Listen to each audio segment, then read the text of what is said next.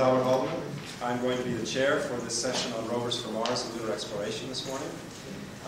We have, I think, a very broad list of talks that will introduce the spectrum of what is actually happening, what is planned to happen in the domain of rovers for planetary exploration.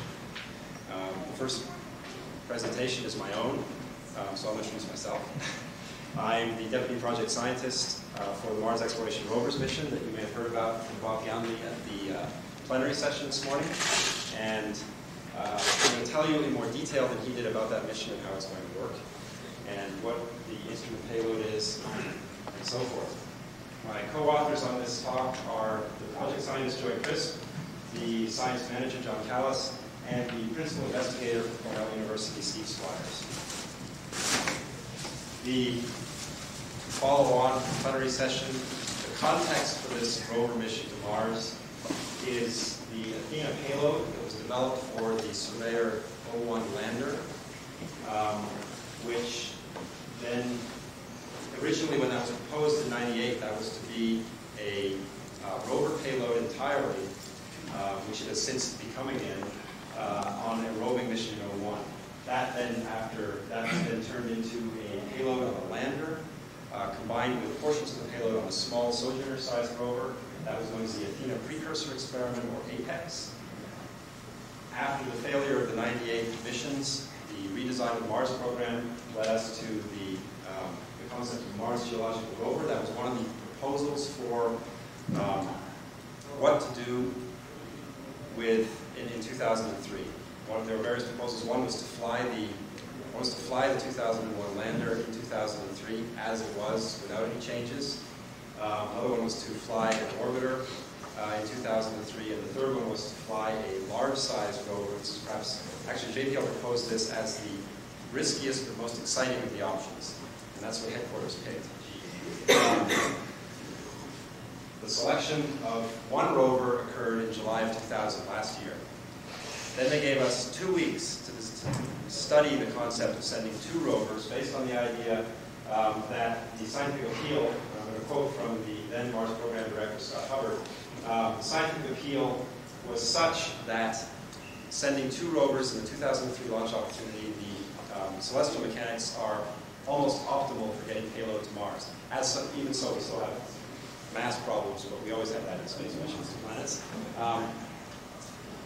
They picked 2, so we're doing 2. The Mars Exploration Rover Project will send 2 rovers to Mars, launching in 2003, deliver them to the surface with a Mars Pathfinder Heritage landing system, carry on each rover a set of 6 instruments that will explore the Martian surface in detail.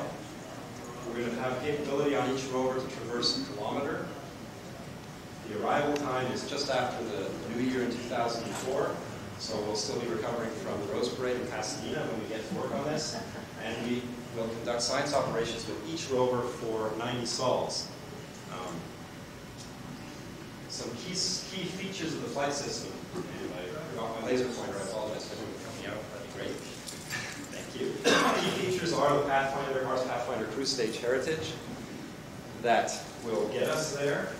One of the main differences is, and here you see how this all fits together, inside the tetrahedron that has the airbags and Pathfinder is the rover. The rover is the spacecraft.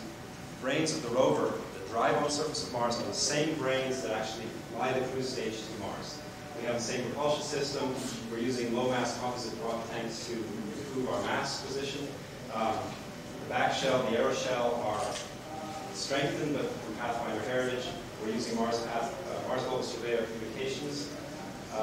Heritage. The parachute had to get bigger because this rover is big. About 170 kilograms each rover. The whole payload is actually heavier. We need larger rad rockets. That's not good. Okay. I'm not going to worry about that. I'm just going to go over the rockets. This turns on. What happened? We don't know.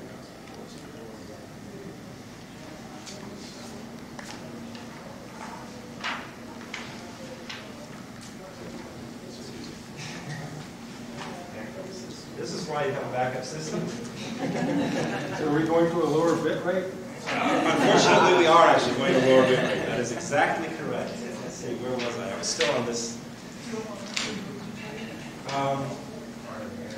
Yeah, that might help. Let's see, I'll give it to you in order. Before I mess them all up. Okay, yeah, they'll be in order starting there from now on. Thank you. And we need to focus that big time. You need to roll it forward. And roll it forward. Not bad.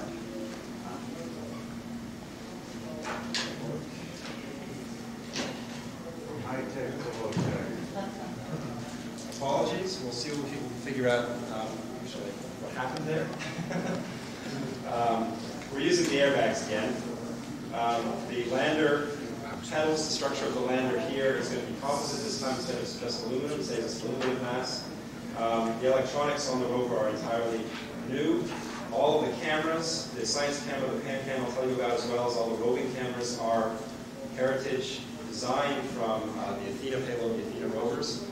And the payload, the science payload, is the same as was developed for the O1 lander. The thermal emission spectrometer, I'll give you some more details about this, is the flight, the first flight model that will go on one of the rovers is already built and tested. Likewise, the German donated, the German instruments, the Moskva spectrometer and the Albuquerque particle X-ray spectrometer are the same ones that were developed for the Athena rover, the Athena science package. We have a new arm on the front of the rover to actually get up and touch the rocks. And we have a UHF capability to communicate with both Mars 2001 Odyssey and the Mars Express mission.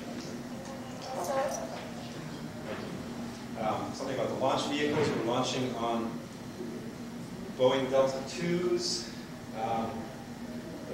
We have 2 launches. They're a couple months apart. Our arrival dates are about 35 days apart.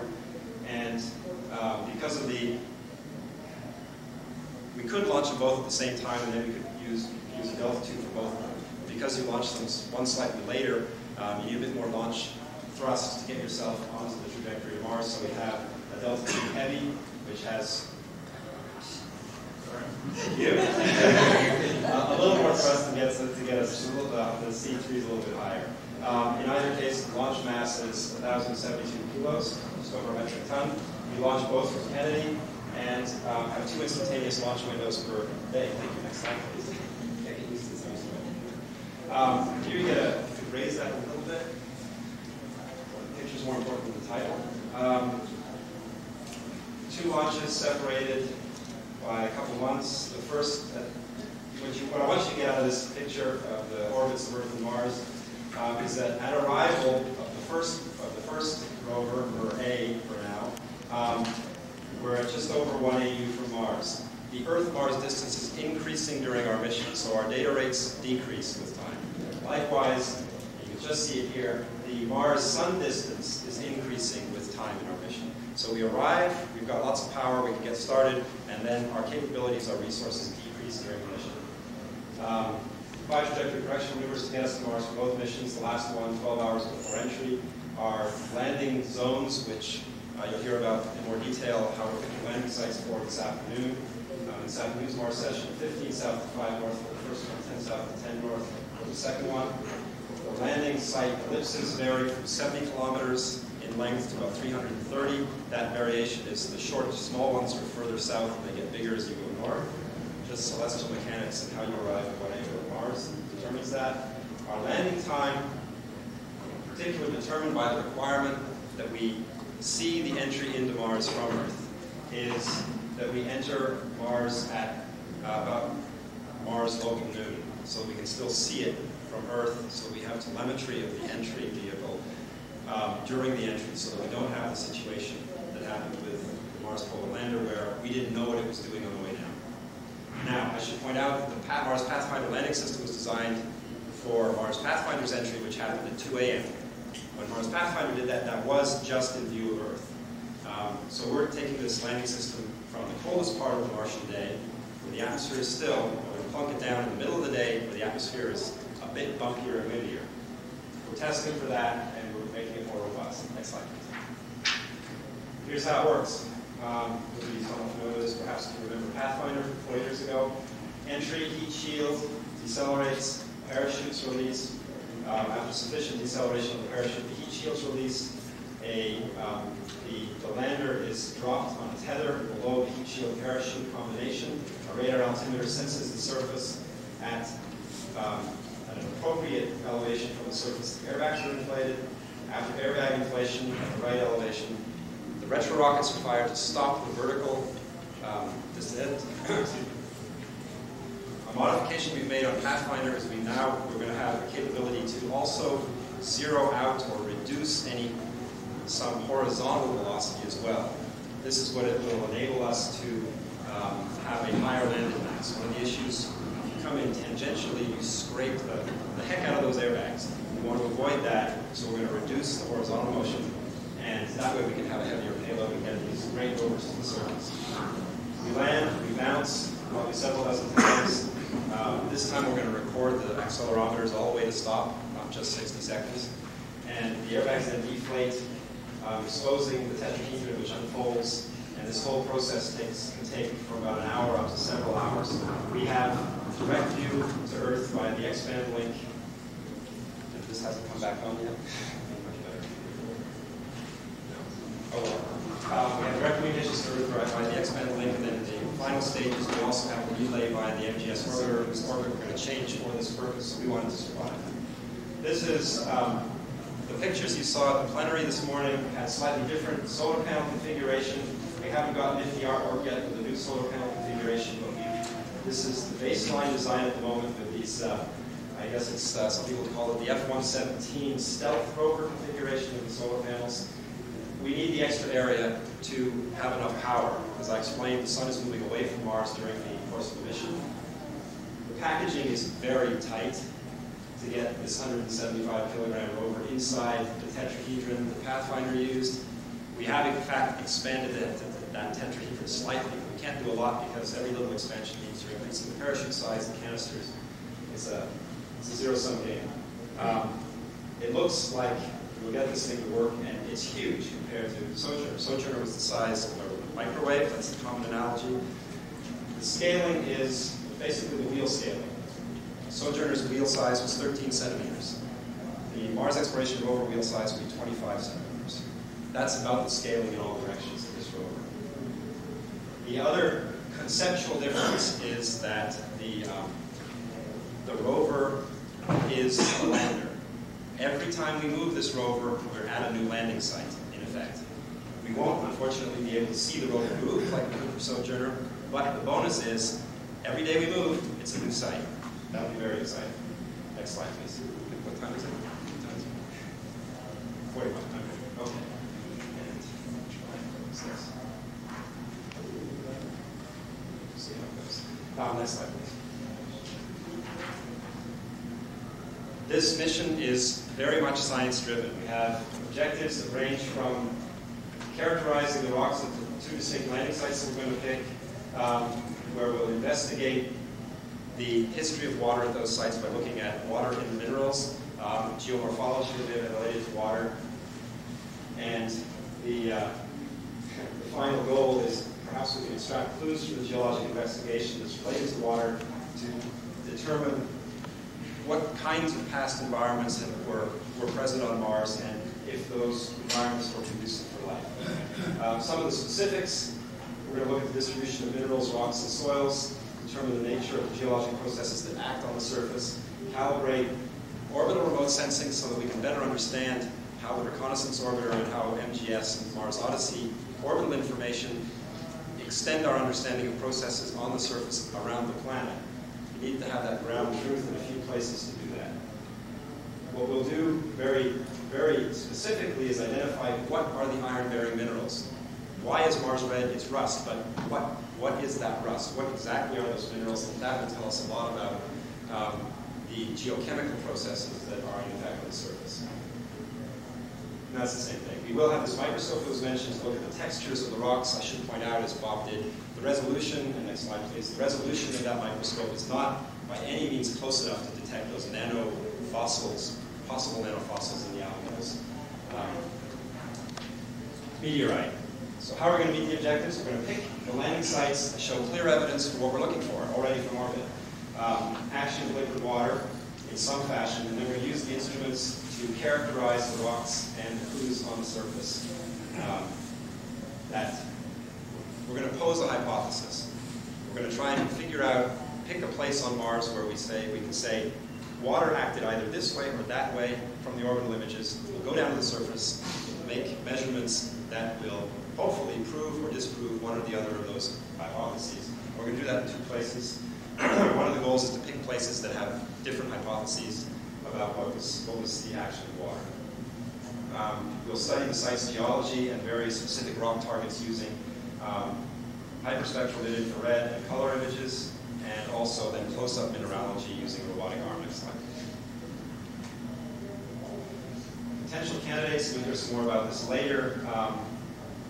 The one place on the surface of Mars where we have seen from orbit a unique mineral feature is the so-called hematite region. This was discovered by the Thermal Emission Spectrometer instrument on Mars Global Surveyor. It is near, conveniently enough, the 0, of Mars Greenwich and Mars' equator, which is about here. And the extent of this hematite deposit on the surface is large enough that we can easily put down several landing ellipses. Other places we want to go to are potentially our craters that look like they had lakes because there are channels flowing into them and out of them. And also there are layered deposits that were recently discovered with the Mars Global Surveyor, high-resolution imagery. Next slide, please. In some detail, here's the hematite region. It extends over all of this area. We've got several possible landing sites. The favorite one is this one. And here you see these very sort of gray strips are the Mars orbital camera high-resolution images that are being taken in support of our landing site selection to get coverage at highest possible resolution to certify the sites as safe, not having anything that will kill our landers or our landing system. Next slide, please. Another exciting place we're looking at is in Valles Marineris, the Melis Chasma site. The little opening into Ophir Chasma goes up here, sort of situation on the geography of Mars. Also, we're getting a lot of Mars Global Surveyor imagery to cover this landing site. And so far, it looks really good. And believe me, compared to Pathfinder, which already was a room with a view with little mountains and crater rims on the horizon, this will definitely be a room with a view. We'd only be about 50 or 60 kilometers away from a 5-kilometer wall. You'll get lots of pixels on the walls of Valles Marineris. That'll be fun. Next slide, please. Our payload to do all this, we have a remote sensing payload, a panoramic imager, and a panoramic mid-infrared spectrometer mounted on the mast on the rover, which goes up to a height of about 1.3 meters. The cameras and the spectrometer is a little lower than that. We have the arm for in-situ measurements with the Moscow spectrometer. That detects iron mineralogy very precisely. An alpha particle X-ray spectrometer, which is Pathfinder heritage. But this time they're really going to calibrate it, so we'll really know what the elemental composition is to higher precision. A microscopic imager with a 30 micron resolution, and a rock abrasion tool to dig into the rocks a little bit and look what's beneath the surface, the veneer of the rocks. Next slide, please. In a bit more detail, the PanCam has 15 color filters visible to the near infrared. A 1024 by 1024 CCD image. The figure of merit that's most interesting is the essentially 0.3 milliradians per pixel resolution. That's 3 times better than the IMP camera on Pathfinder, and it corresponds essentially to 20/20 vision in a human being. So we're going to see Mars as a human will see Mars with these cameras. The thermal emission spectrometer, one of these has already been built for Apex, will pretty unambiguously determine the mineralogy around us at the landing site. That will let us pick targets of interest. Next slide, please. The way we'll do this, we'll do a panorama with the imager and with the thermal emission spectrometer overlaying. Where we find interesting spectra, we'll identify, we'll also look at the colors of the rocks, we'll pick targets, we'll then drive to the rocks. Next slide, please, and deploy the instrument arm that has a turret containing the 4 instruments, the alpha particle X-ray spectrometer, the Mossbauer spectrometer, the rock abrasion tool, and the microscopic imager. They're on a turret wrist, so we can deploy them successively onto a rock after the arm is deployed to the rock. Next slide, please. 30 microns per pixel for the microscopic imager. Really what this does, this is like a geologist's hand lens. It's not a high-powered microscope, it's more of a little hand lens that gets you a better look at rocks And it's good enough to pick out what are the mineral shapes and to help identify the mineralogy, especially in conjunction with the other instruments. Next slide, please. The Mossbauer spectrometer from the University of Mainz in Germany has been, well, to shorten this up, the Mossbauer effect allows you to determine unambiguously what the iron minerals are in rock. And we know there's iron on Mars. This instrument is going to work. It's going to tell us a lot about the surface of Mars and the geochemistry of the surface of Mars. We can look for the things we know are there, the oxides and the silicates. Maybe we will find iron carbonates and iron sulfates on the surface as well. We'll also carry magnets, like we did on Pathfinder, which collect the magnetic portion of the dust on Mars. And this time around, we'll be able to analyze the mineralogy of that magnetic portion, in particular using the Mossbauer spectrometer. Next slide, please. The alpha particle X-ray spectrometer is similar to the one that was flown on or attached to the Sojourner rover on Pathfinder. It has been redeveloped, redesigned for the Rosetta mission by the German team that is delivering this to us. And they will, I promise, really calibrate it this time, in particular in Mars conditions, Mars temperatures, and in a Mars CO2 atmosphere. That was one of our problems on Pathfinder. It hadn't been calibrated in CO2. And we saw a lot of carbon, but all the carbon we were seeing was the carbon dioxide between the detector and the surface. So we couldn't tell using that instrument whether there was any carbon in the rocks, which is what you want to do. Look for first carbonate and then any organic residues. That would probably be at a much lower level. Next slide, please. The rock abrasion tool is a new development from Honeybee Industries in Manhattan. We will be able to drill into rock about half a centimeter up to an angle of 15 degrees slope and expose the insides of rocks. They'll be a little bit polished. There'll be a lot of dust generated. We'll pop it pieces, fairly rough polish, and we'll be able to look at that with the microscope, the Mossbauer, and the APXS. What the real beauty of these rovers with their instrument suites is the combination of the instruments, the combination of the information that lets us make operational scientific investigation, operational decisions for how to conduct a scientific investigation on the surface. We have a panorama with color information. Correlated with that color information, we have the thermal infrared information, where each pixel in there corresponds to a spectrum which we can match up with a mineralogic database. Searching through that image space, we will pick targets to approach, and then this is what a Mossbauer spectrum looks like. The fit here is for hematite. That's actually the calibration targets that we will use to calibrate these instruments before we fly. Next slide, please.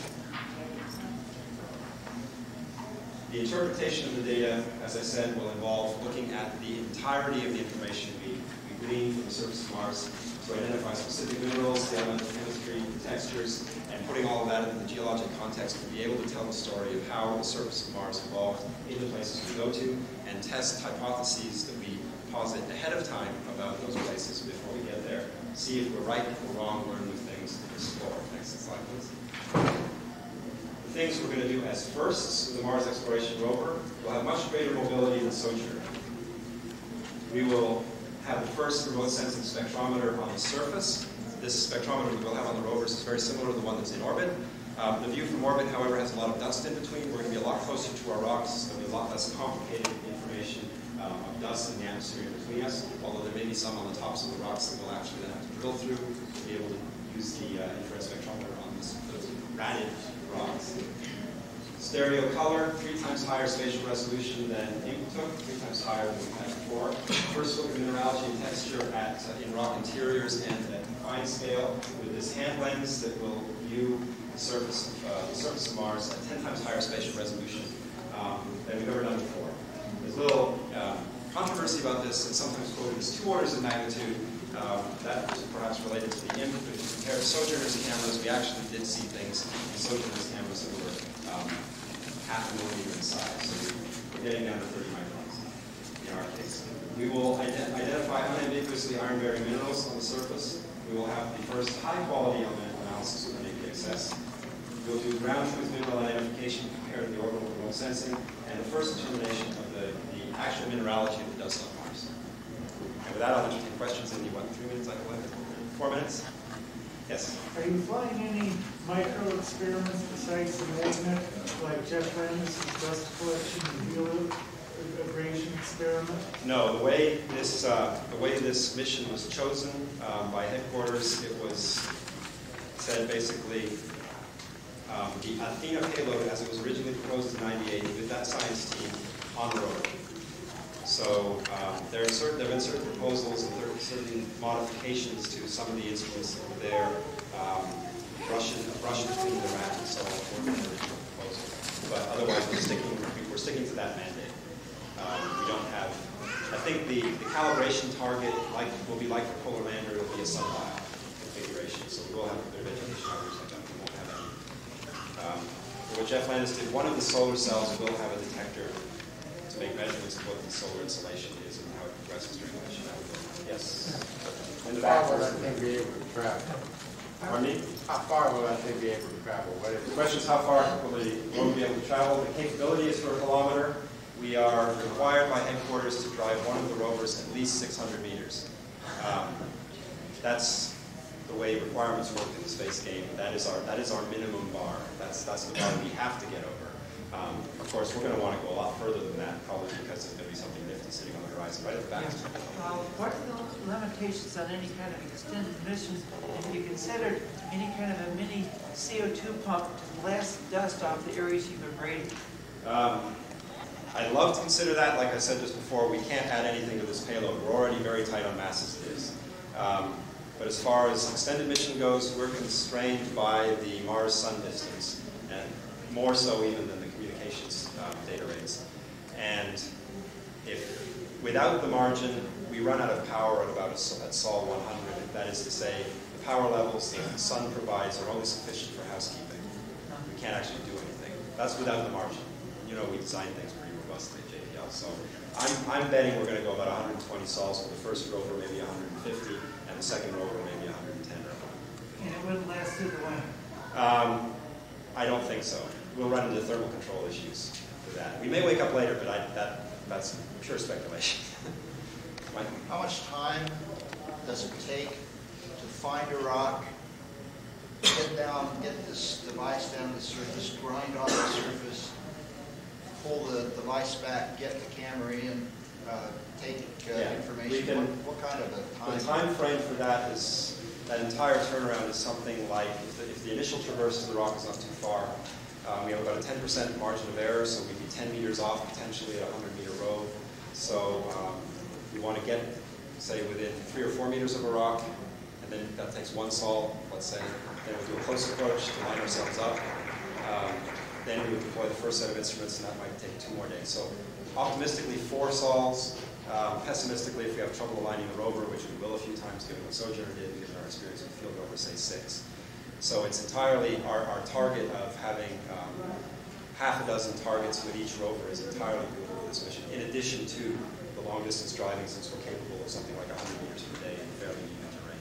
I should add, one of the numbers that's quoted, what a field geologist can do in 30 seconds, it takes this rover 1 day to do. That's where we're at with quote, a robot on Mars. That's the best we can do. This is the cutting edge. So what we're doing in 90 days, a geologist in the field can do in about 45 minutes. One more question. What instrument would you most like to fly that you're not able to fly right now? Personally? I don't have any choice, but something along the lines of something that would, the question was, what instrument, given my brothers, would I like to fly that isn't on the payload at the moment? And I think it would be something like a dust removal device. That sort of at the most basic level would let us, because we're going to generate dust with the drill. We know, and it's going to be in the field of view. Now, the experiments we've done in the lab, it looks like if we drill on surfaces that are vertical or 45 degrees, it'll be all right. We'll see the rock, we'll see what we're doing, and we'll be able to do good science with it. But the best answer would be to have some, I don't know, compressed air system that will just blow the dust away. Likewise, a cleaner, something to keep the solar panels clean. Actually, the best answer would be an RTG. So you could well, but that's a bigger rover. You can an RTG on a 150 or 170 kilogram rover. So it's another scale, but that's it. Okay, who's next and are we hooked up? The talk in this session will be given by Mike Duke from Colorado School of Mines. The title is Conceptual Rover for Exploring Lunar Coal Traps and Demonstrating Water Extraction. Let's see. Brad, would you mind flipping the slides for me?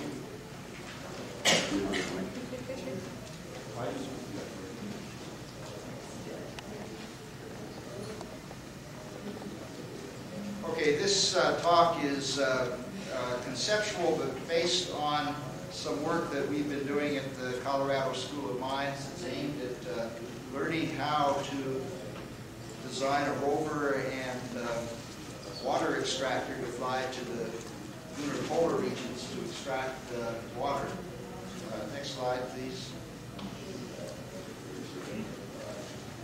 The Lunar Prospector mission has given us information that is consistent with there being deposits of ice near the lunar poles in permanently shadowed craters.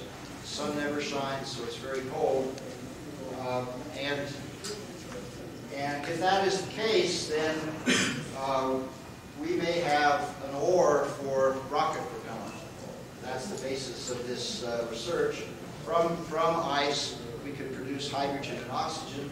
If we have propellant on the moon, it makes the job of exploring the moon a lot easier by being able to refuel a spacecraft on the moon that is returning to Earth. You can cut down the cost of getting it there and back to the Earth by somewhere between a half and 75%.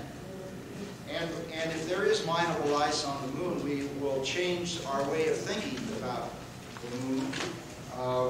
People have not thought a lot about putting a human base near the poles of the moon until now, and so that's a difference. And in addition, the possibility of mining ice on the moon introduces an economic incentive for exploring and using the moon.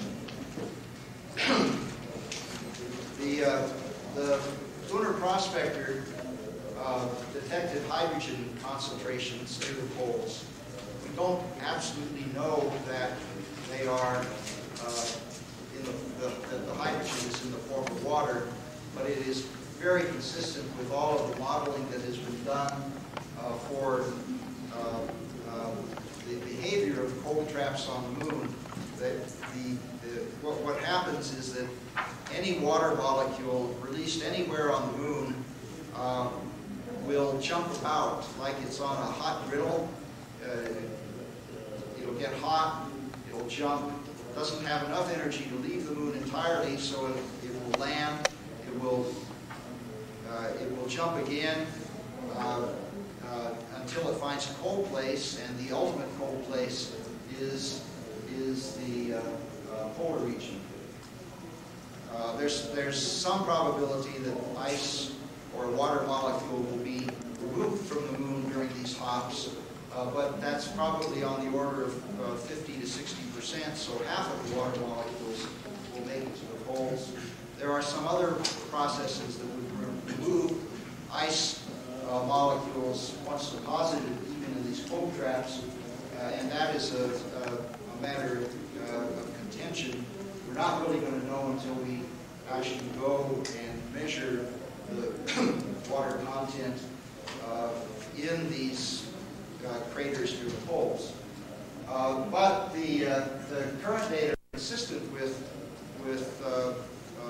distributions of about 1% water mixed with the ice, mixed with the soil in the lunar polar craters.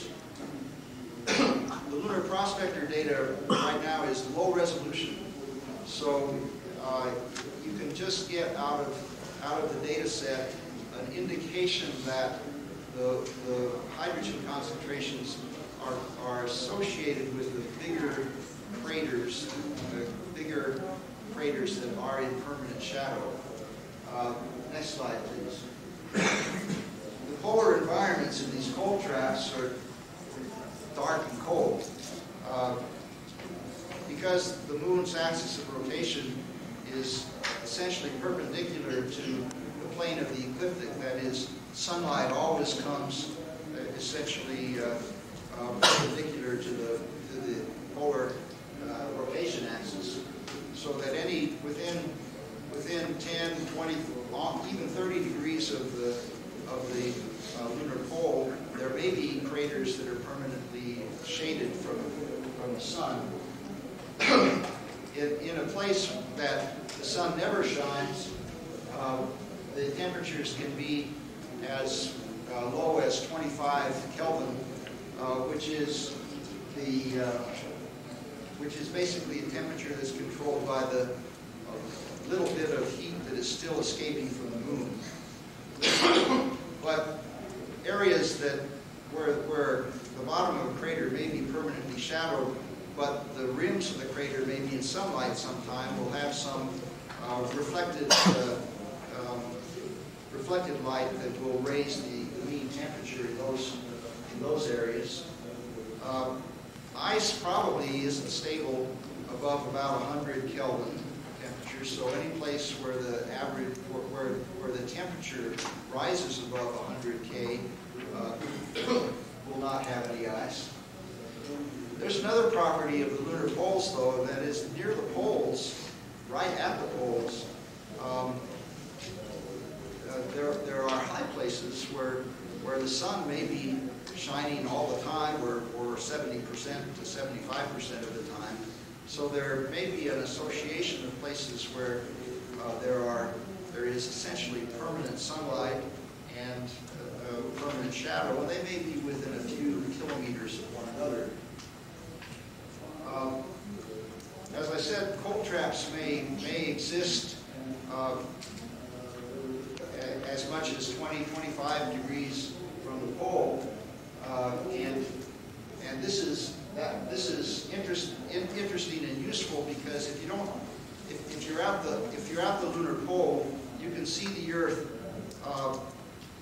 about half of the time, because the moon sort of moves up and down in its rotating in its movement around the Earth, and if you're at the pole of the moon, the Earth looks like it rises and sets vertically. It goes up for a while and it goes down for a while. And half of the time, you can't see the Earth. But if you can get 5 or 10 degrees away from the pole, you can have a site which is in which the Earth is viewable all the time. But of course, from those sites, there is a day and night. You still are dark half of the time. Let me go to the next slide. But it gives you some more.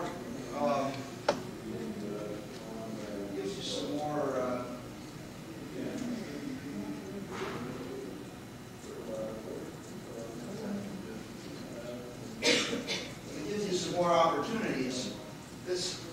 A crater that's sort of interesting is this one, which is on the lunar front side, pretty close to the center. It's about 78 degrees south latitude, which means it's 12 degrees from the pole. And whereas most of the terrain around the lunar poles is pretty rugged, this is actually a flat floored crater.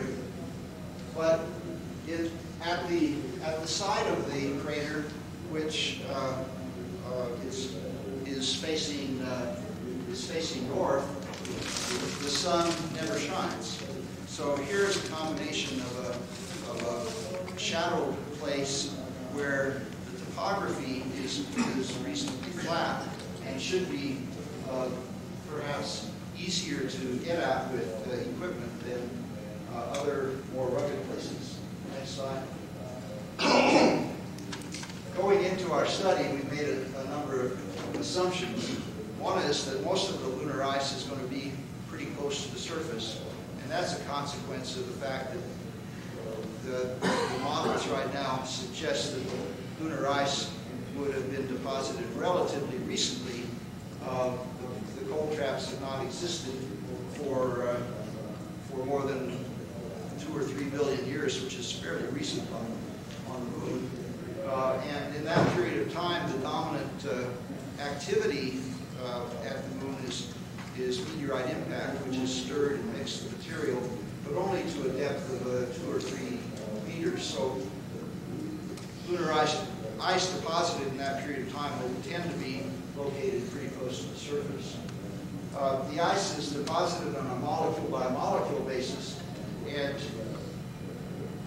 our hypothesis is that it's not going to anneal in such a way that the lunar ice is a very strong, coherent unit, but more likely that the mixture of ice and soil will be a granular mixture, much as it is every rock on the moon, and that the regolith will contain about 1% of water next.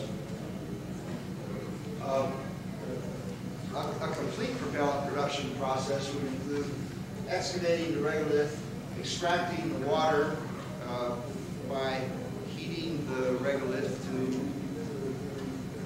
perhaps 300 K, perhaps not that high, disposing of the material that has had the water removed,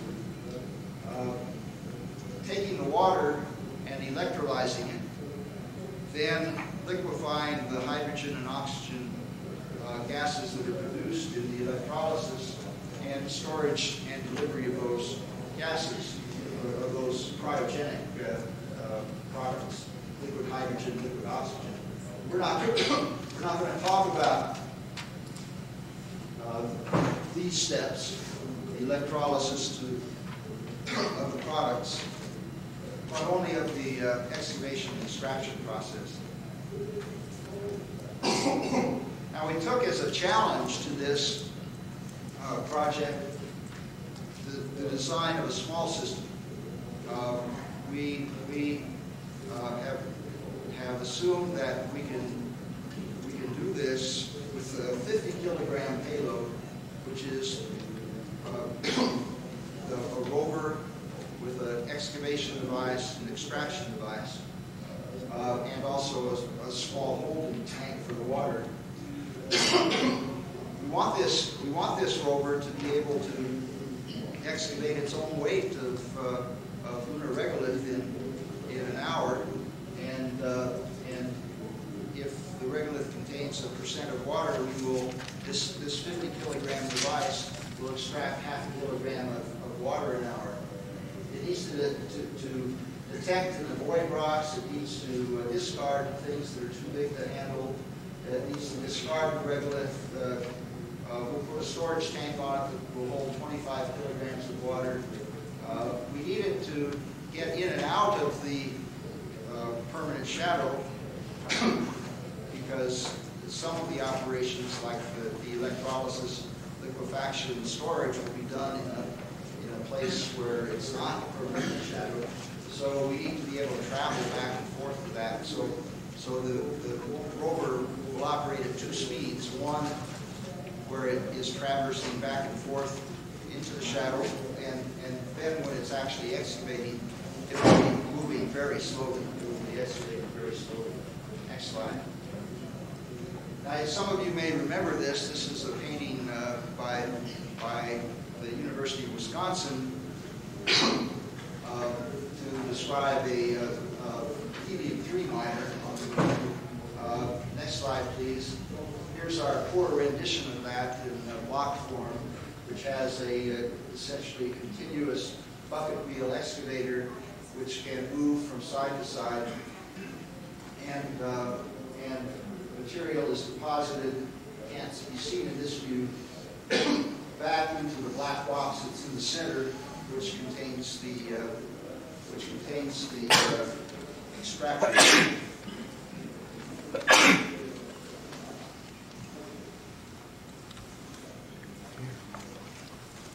Next slide. Our current idea for an extraction device is basically a Archimedes screw which carries soil through a heated area. Next slide, please. Here's sort of an expansion of that. The idea that we're looking at here is the soil is introduced at one end, carried through by the screw, heated, as water vapor is released, it is collected in the form of, condensed in the form of ice on a removable plate at the top. We haven't figured out quite how to remove the ice from the plate, but we're working on that. Next slide, please. Okay, so there are a number of critical issues involved with this. One is, how do you work in the cold traps for a long period of time? The design that we're looking at would work for 50 hours or so at a time in the cold trap, collect 25 kilograms of water and come back out to a place in the sunlight. So there's some requirements. You want to have as few moving parts as possible. You want it to be able to operate pretty autonomously. You want to keep all of the electronics and other systems that could fail if they got cold, warm. You need a lightweight power supply. We'll come back to this in a minute. Currently, we're thinking about a dynamic isotope power system. You also need to have sensors on board to tell you where the best places to mine water is.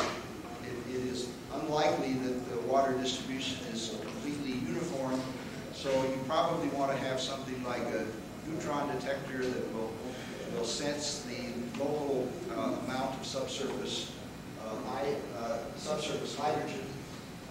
And you might want to have a device that would actually directly measure the water content in the material that you were mining. Next. The requirements for this production rover are similar to the requirements for an exploration device. For an exploration device, you would concentrate on experiments that would be able to determine the distribution and the concentration of water, of ice. So you would add some other experiments. You might have an electromagnetic device for subsurface sounding. You might add some physical properties measurements, but by and large, it would be similar to the production rover. You might add a drill to the science rover, but that may not be necessary. It may be possible to use the excavation device that we have defined for ours as the equivalent of a drill. Next. Power is probably the biggest consideration in this system, as in any system that you want to operate in the dark for long periods of time. There are other ways to get power to the system. In the next talk, you're going to hear, I think, one possibility that could provide power to a cold trap rover. We have looked at the dynamic isotope power system, which is a nuclear device, an updated RTG, if you will, which could provide both the electricity for the movement of the rover as well as heat for the extraction of the volatiles. So we've been through this, and in our first cut at the problem, everything looks like it fits. We could design a 50-kilogram device which will be able to mine water at about half a kilogram an hour, which means that over a year you could produce 4,000 kilograms of water. Not a bad return on investment in terms of mass or energy that you send to the moon. So we're continuing to work on this, and hopefully by next year we'll be able to give you some better, more specific data on the lunar ice rover. Thanks.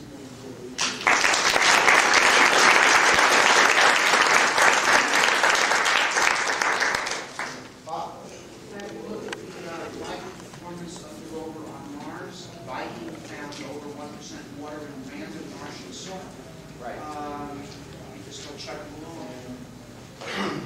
The only difference is that instead of having to raise the temperature by 100 or 150 degrees, you would have to raise the temperature to 500 degrees centigrade, 700 K, 800 K almost. The Viking experiment showed that the water was released at 300 to 500 degrees centigrade. That presumably it's there, at least in part, in the form of hydrated minerals, which take some energy to remove the water. Otherwise, the concept would be about the same. You'd have perhaps more problem in navigation on Mars because there are more rocks littering the surface of Mars than on the Moon typically. But the concept should be quite similar. What would lead you to use the drill that you mentioned as a possibility versus the buckets? What would be the conditions favoring both approaches? Well,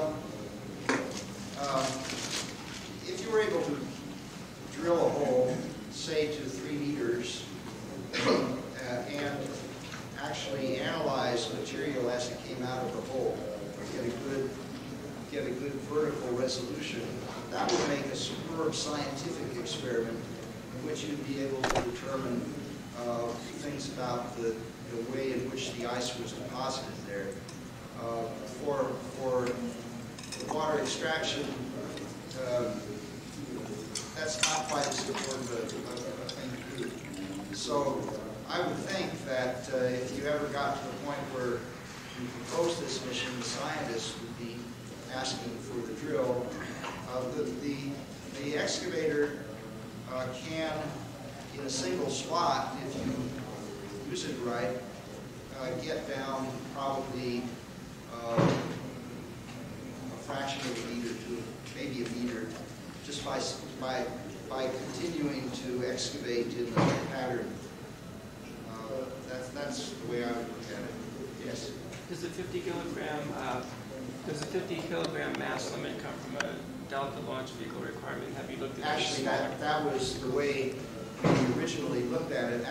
I think with a Delta launch vehicle, you can get a Delta II can get 150 kilograms or so to the lunar surface. So, but we originally were thinking about it in terms of how you would design something that could be carried on a lunar robotic mission.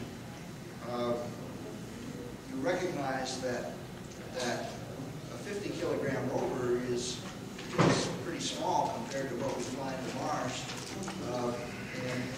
and yet, if all of this works out, we can produce an amazing amount of water and presumably in a short period of time. Have you looked at any smaller standalone launch vehicles? No. Is the next speaker group? Yes, no. I guess not. Let's continue with questions. Yes.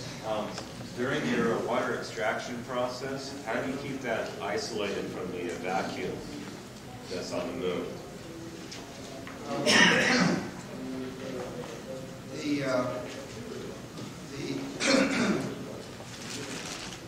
Two ways.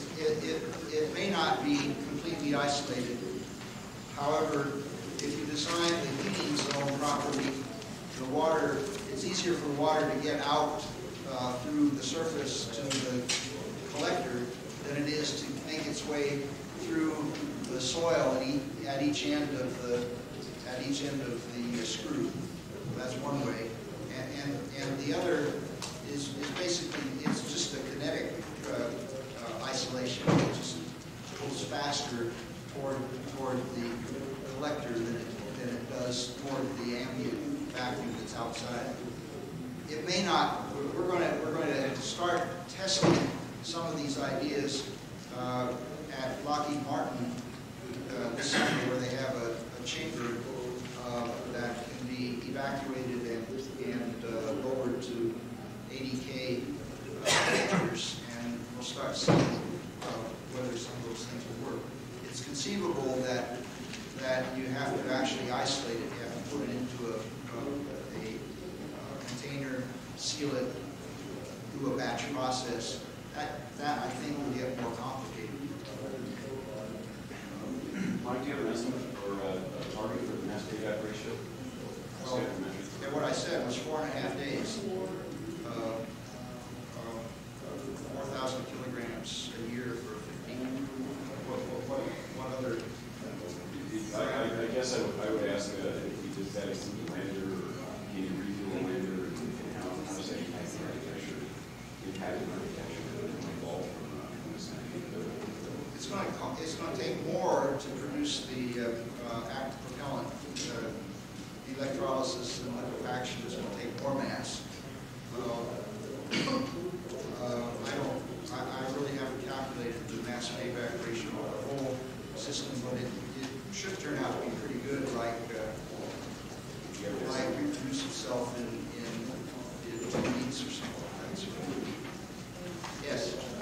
Did you have a concept for some kind of a storage depot where you fill up the tank, you go dump the tank into some static place, and you go back and line again? That's the concept, but we haven't looked at the actual way you would do that. Okay.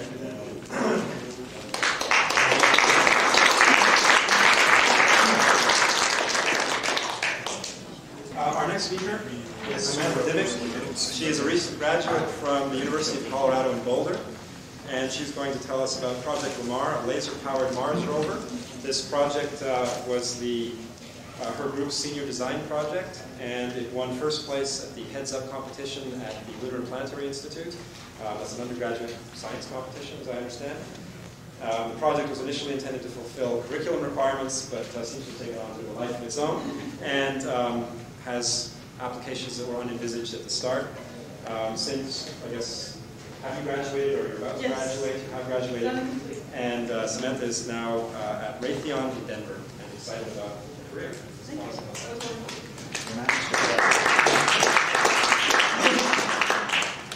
So, first of all, I'd just like to thank everybody else that allowed me to come here today. My other 2 group members are beginning the rest of their lives right now, and weren't able to come. I'd really like to thank Seth Potter and Mark Henley were the 2 advisors that we had from Boeing who initially presented us with the idea for the project and have led us through this and guided us in what we're going to work on. And we also had faculty advisors, Lisa Hardaway, and John Sonko, and many other people. So pretty much this is going to be what I'm going to talk about. I'm going to tell you what our project is, where it started at, and where it evolved to. Pretty much some basic understanding of photovoltaics, because maybe not everybody understands them, and we're going to have to change whatever you know about photovoltaics and look at them in an entirely new light after this. We're going to look over our test results and the applications that we'd like to see, and I have a little demonstration here, which is the fun part of the whole thing. Okay. So pretty much where this comes from is what we just had with Dr. Duke's presentation that we had earlier. There's all of this talk about ice on Mars, ice on the moon. Is it in a cold region? Obviously, it's probably not going to be in the sun if it's ice. We know that. And so we have something. This is obviously not the prettiest picture that I can have, but the theory is you've got some areas that are really in the sun 75% of the time. It doesn't matter if it's day or night. It's down on the poles. It's rotating, and you've got this great source of sun. It's always there. Right next to it, you have these areas that are in perpetual darkness. And this is, of course, where we're going to find our ice when we get to. The problem is, if you want to have a small, lightweight rover, vehicle of some type like that, if you want power, you're going to have to find a new source. You can't just put solar panels on it because there's no sun there. If you want to use an RTG or some kind of other power source, it's going to get heavy and it's going to get expensive very quickly. So what we found is actually a whole new system. We're going to figure out how efficient laser power can be if we can put our station, a base station up here in the sun, power the laser shine the laser down into the hole where there'd be dark ice, and then that way we can get our power efficiently, lightweight, and hopefully we can turn this into something that's going to work. So current PV technology. Obviously, this is an undergraduate program that we were working on. We had a very small budget and figure out what was available to start doing some industry testing with. If you're familiar with PV technology, you know that there's single junction silicon cells, which were the first cells that everybody tended to use. Now everybody's going towards your gallium arsenide cells. If you want to make those multiple junction, you're going to add on the gallium indium phosphide and the germanium layers and start adding up the layers of your solar cells. When manufacturers make solar cells, they have to find ways of telling you how good their solar cells are, or else you're not going to buy them. So this is the way that we started looking at things. And quantum efficiency is one of the measurements, and spectral response is the other one that they go and they brag about their efficiencies and how well their cells respond. We're going to be looking at a couple of those. They also use short circuit current, circuit voltage, which describe kind of the quality of the power that you're getting out. When you use a battery, it's rated entirely different than a solar cell because a battery puts out a certain amount of power for a certain amount of time and then it goes away. But photovoltaics put out a current amount of power and voltage at the same time. And it's in some form of current or voltage, it's not just essentially power. So that's something else to consider when you're looking at materials. Okay, so when you design a solar cell, this black line here is the flux emitted from our sun. It goes over this range here, it's got a peak out here, and it goes off. So when you look at the gallium arsenide, which is a single junction that was the first solar cell used, this is the response that it picks up from the sun. Now obviously this makes sense because this is the highest emittance from the sun, and you want to match that with the cell that you're using. When you start using multiple layers, you add on out here with these other materials, the gallium indium phosphide and the germanium, and you start covering this whole range that the sun's providing us. So that is kind of like to let you know what we're working with on the wavelengths there. So what we did is our initial cell selection. We were learning about photovoltaics and lasers, from the get-go on this. 1 year from now, prior to now, I knew nothing at all about this topic. So I'm a beginner here, and we had to do our research. So we were looking at just different manufacturers, and we went to Spectral Lab, and they had a cell and solar cells, dual junctions, gallium arsenide, gallium indium phosphide. They had an efficiency of 17.75% in the sun, and so because we don't know so much about it, we went ahead and picked those. We looked around in industry and some government groups around our local area, and we borrowed 2 lasers that we were going to test with, well, 2 types of lasers, the 632 and 720 nanometer wavelengths. 632 is this right here. It's a red helium neon. Everybody's seen it. You use it all the time.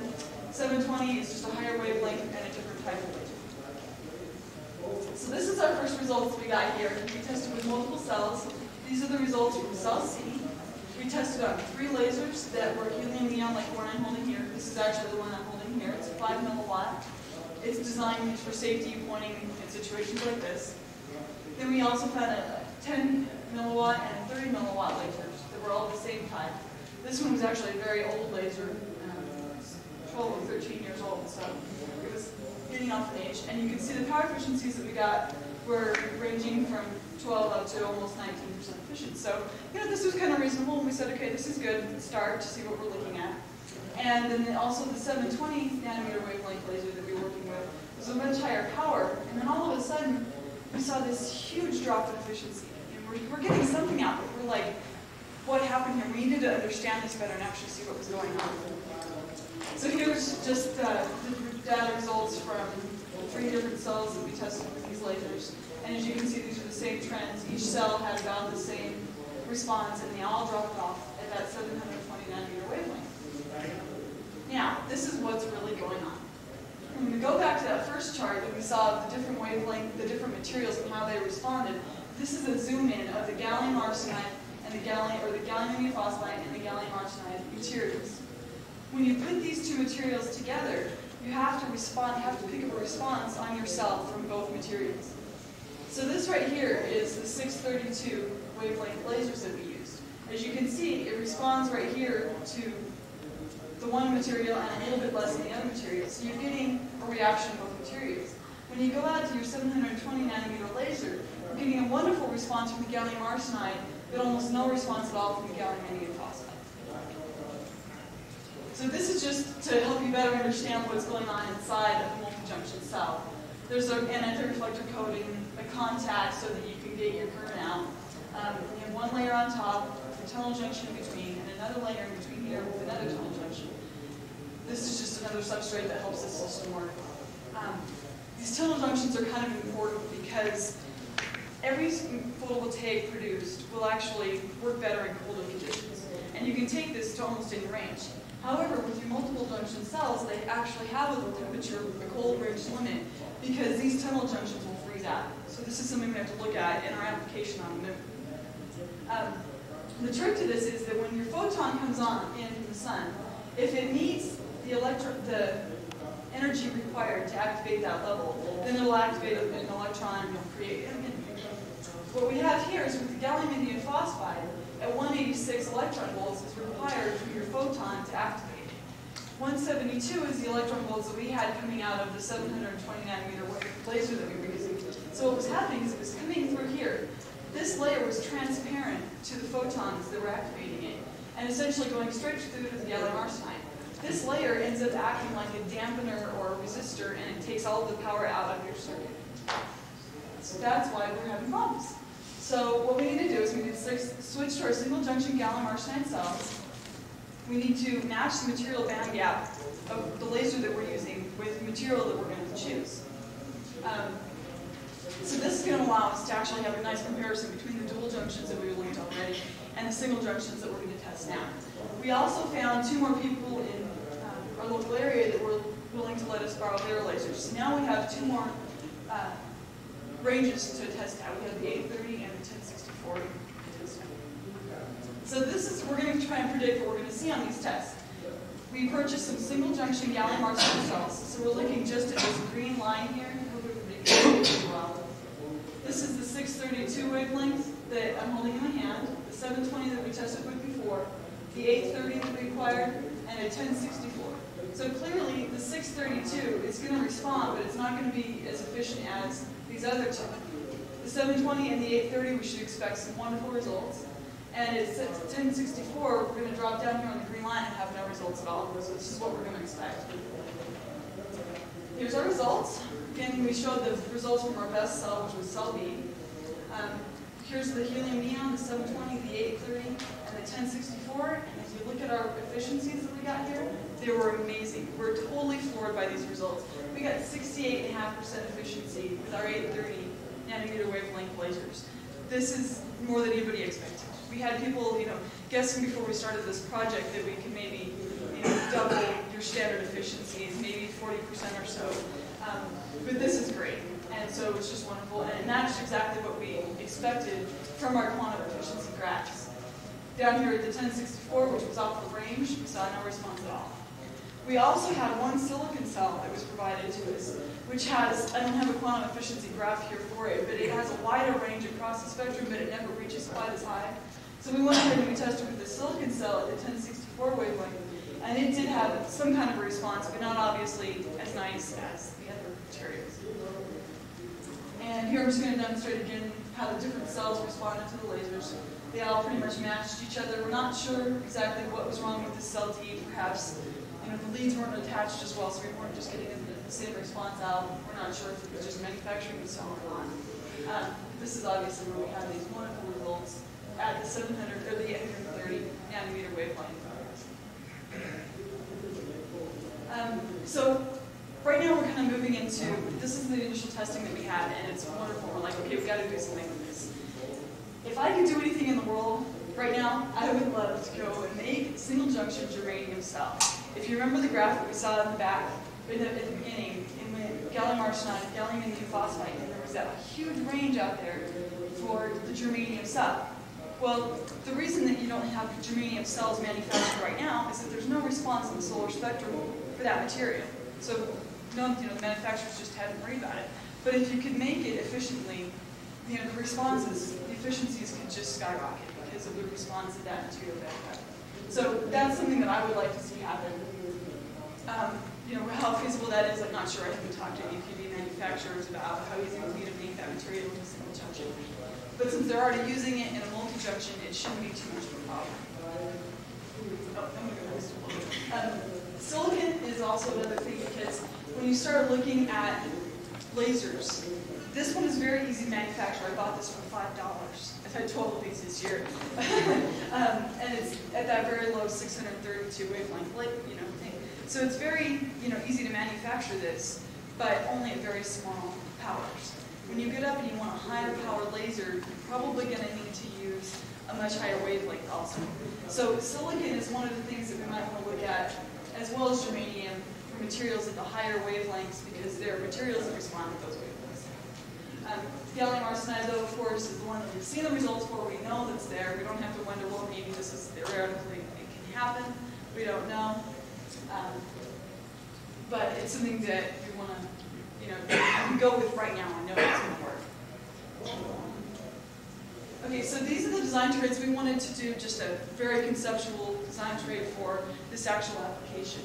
And the issues that we want to look at is we have to maximize the overall efficiency of the system, because everybody knows that's the bottom line. And how much power, how much mass, how much dollars is this going to cost to do. We have to match the band gap of the cells with the lasers that we're going to use. This is essential. We're going to have to minimize the amount of power required by the lasers. This is an important factor in the overall system. We have to actually power these lasers on our base stations. So this is something we have to worry about. The efficiency of those lasers and how, minimizing the amount of power that they need to be out.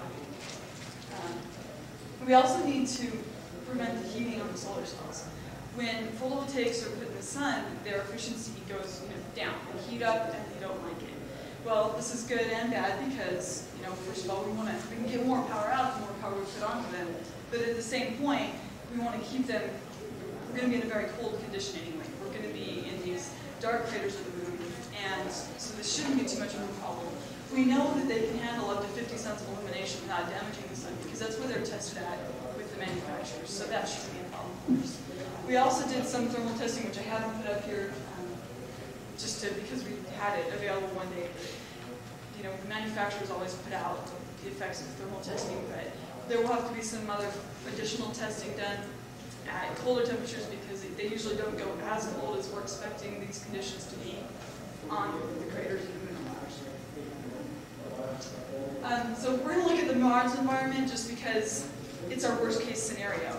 On the moon, you're not going to have any dust. You're not going to have, these other problems that we know exist on Mars. Anyway, so we went ahead and we designed this for Mars because we know it's going to be our worst case condition. And we started off, we know that Mars is fluid efficient from previous missions. Pathfinder, chose the gallium arsenide cells because of this fact. It's shifted out of the blue range. The dust in the atmosphere is what causes this fluid efficient case. So we know we're going to be at very cold temperatures. This is the lowest recorded temperature for Mars, and it's going to be much colder on the moon. The average dust deposits in cell, that will be obscured. When Pathfinder when Sojourner went on its little journey, for the first 30 days, I believe, like 6 to 10% of the surface was just entirely covered with dust. And that eventually was, the end of life for Sojourner. And this is something that we're all going to have to battle every time that we're going to build any rover with solar cells. So this is something we're going to really have to look at. Beneficially for this system, I'll discuss that when we finish here, but so what we just assumed from all of this is just a really big estimation that we're going to lose 50% of the power due to transmission above whatever efficiencies we have in the actual system itself. We're just going to assume that the environment's going to cause a 50% reduction. So that's a huge safety margin. So this right here is just a little ghetto schematic here.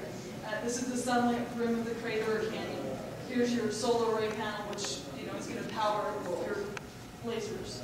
And then these are going to shine down into the shaded region here where your rover is working or doing whatever task. Now, obviously, we haven't designed any rover. This is just a picture that we have taken from other sources.